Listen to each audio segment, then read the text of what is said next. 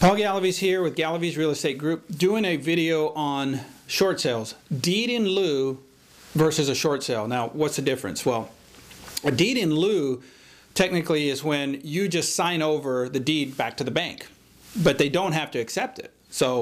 But if they do, then it's a done deal. It's kind of like a foreclosure, but you're doing the initial, just writing it off. They don't have to go through the whole process and sell it on the court steps. You're just giving it back to them. So that's what a deed in lieu is. A short sale is when the bank agrees to go through the process of letting you get a buyer an offer, a purchase and sale agreement that is for less than what you owe. So again, deed in lieu is still going to show up as a foreclosure. So it's still going to impact your credit more negatively. In most cases, again, you'll have to verify this, for whatever state you're in, and attorneys are best to advise you in this.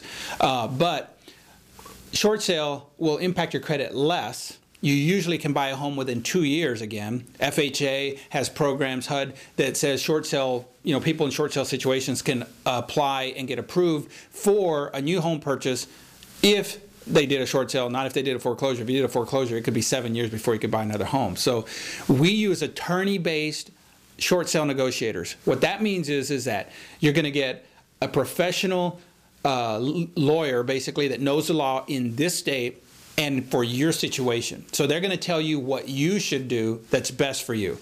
The cost for this consultation is only $150. Which is half of what they normally charge. It's normally like $300.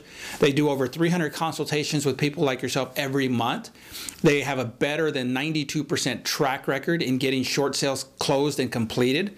So you don't have to pay anything else up front. That's it, $150. And you're going to walk away with peace of mind knowing this is what I should do. This is my best course of action because this is what an attorney told me. You have attorney-client privilege. They'll tell you things that we're obviously not going to know unless we're in the meeting with you. But we'll take care of everything else. We'll get the home marketed. We'll get buyers coming. And that's the first step. They'll take care of the rest. So go to our website today.